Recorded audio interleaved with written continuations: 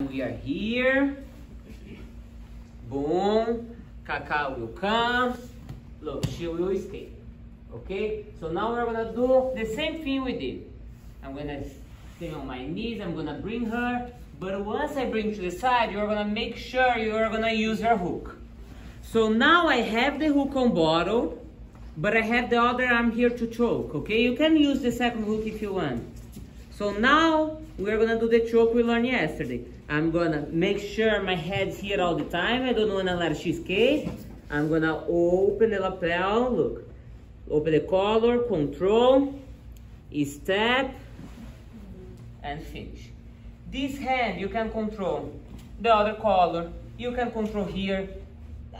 I don't do this, you can do, but I don't do. Usually I control the other collar. Some people do this.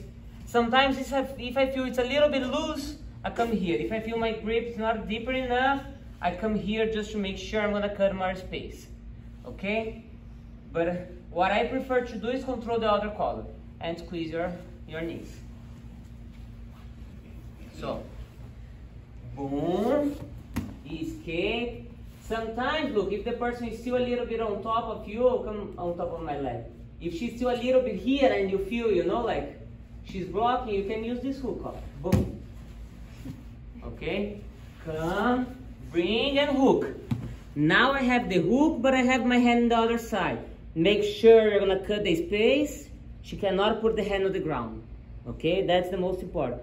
So use your head, open, control, step, and pull.